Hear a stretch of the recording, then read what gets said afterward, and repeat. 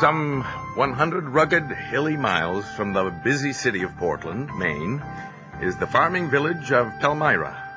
Here I was born on August 14th, 1821, to John and Betsy White.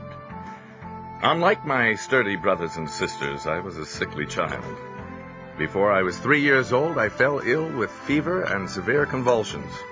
After several weeks, I recovered, but with a problem that was worse than the fever. Ma! Ma, come quick! James's fever's broken, but there's something wrong. Mary, I was right in the middle of kneading the week's spread dough. Oh, this is another of your false alarms. I wouldn't call you all the way upstairs for nothing, Ma. James' head is cool now, but look at his eyes. Well, here, let me see. Turn your head to the window light, boy. Oh, you poor baby. Your eyes are crossed so bad, I wonder you can see at all. My eyes turned toward the bridge of my nose so badly that everything was fuzzy. This, combined with a feeble and nervous constitution, made for a miserable childhood. However, when I was 7, my father decided I should try to attend school. All right, boys and girls, take your seats. If we're ready, the 2 lower grades will please get out slates and chalk to copy today's spelling assignment. The 3 upper grades, take out your readers and study pages 24 through 36.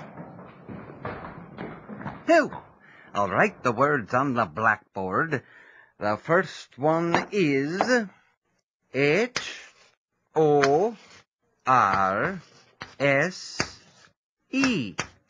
Nancy, can you tell me what that spells? Horse, Mr. Blake. Very good. Here's the next word. H-O-U-S-E.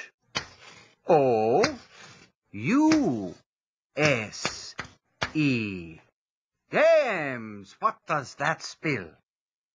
I don't know, Mr. Blake.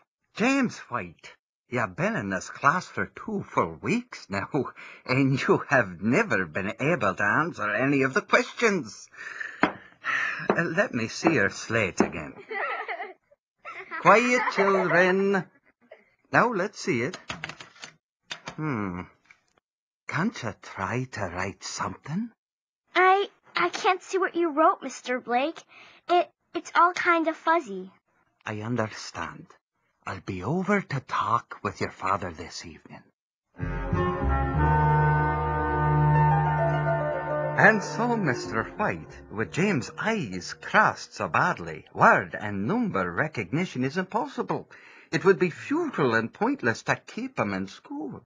But, Mr. Blake, the boy is not stupid. Oh, far from it, but with his eyes, I'm afraid he'll never be able to learn to read and write. I longed to read, to enjoy the thrilling stories of James Fenimore Cooper and Washington Irving, but it seemed that I was to remain illiterate.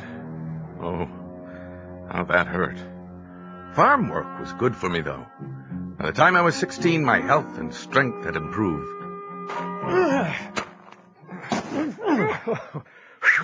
Oh, that's work, James. It gets harder every day to heft those grain bags up onto that wagon. Or maybe it's just that I'm getting older every day.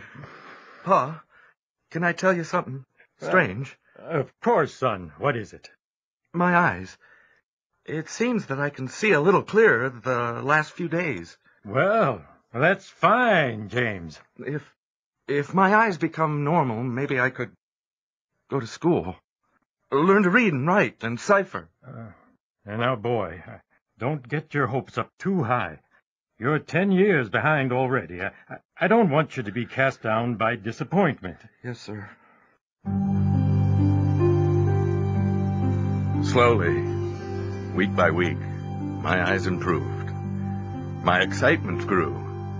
Now I had hope of at least learning to read. Then one morning, my mother climbed the stairs to wake me. James, wake up. It's almost time for church.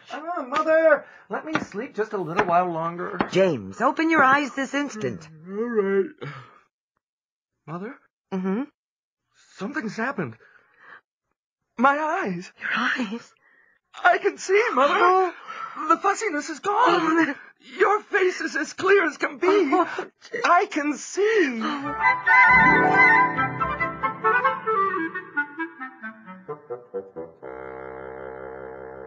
Well, my pa promised me a horse and buggy on my 18th birthday. I'm going to polish the buggy and brush the horse and go courting Claire Patton. Good luck, Ethan. Me, I plan to save up and buy a good farm before I think about courting and marrying. I want to have the biggest and best farm in Somerset County. What about you, James? What's your dream? I want to be a scholar. A scholar? Yes, I want to get a good education. You better forget school, James. You're too old. You'll never catch up now. Just stick with farm work. Well, you don't understand. I feel worthless. I can't read or write or keep accounts. I wish I'd never been born.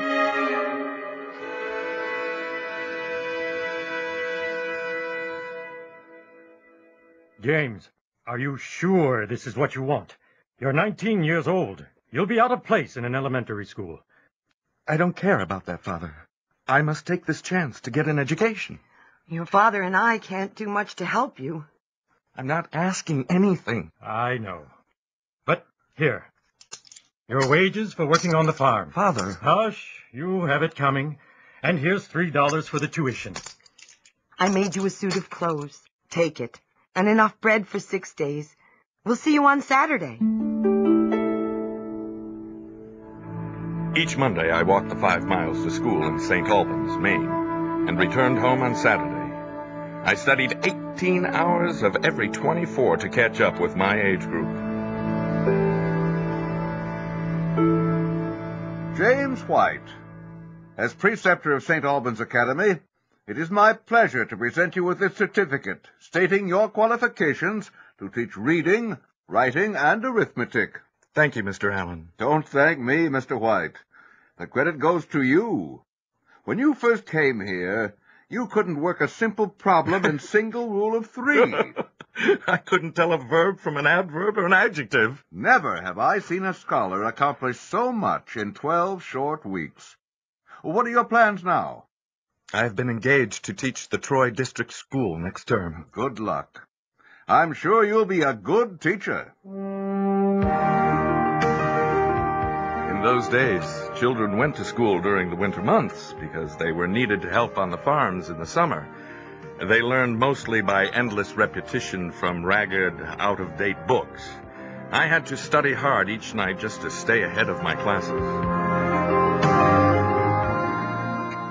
It's good to have you back home, James, now that the school term is over. I sure can use your help around the farm. Father, I hope you won't be angry, but I plan to return to St. Albans next term.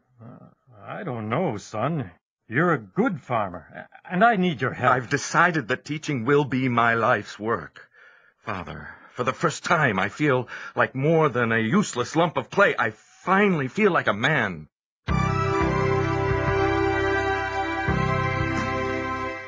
James, I hate to see you leave St. Albans after only 5 weeks. You have a good mind. I don't intend to put an end to my education, Mr. Allen, but I must earn some money. I won't remain a charge on my parents. Determined to earn my own way, I shouldered my pack in the summer of 1841 and walked 40 miles to the Penobscot River to apply for a job in a sawmill. Mr. White! James White, will you be coming over here for a minute? Yes, Mr. Kelly, what do you want? James, I'd like you to take over the blanket saw. Now, mind, it's a dangerous job, and I understand if you refuse. But it pays 25 cents a day more than the job you're doing now. I'll take it, Mr. Kelly, and thanks.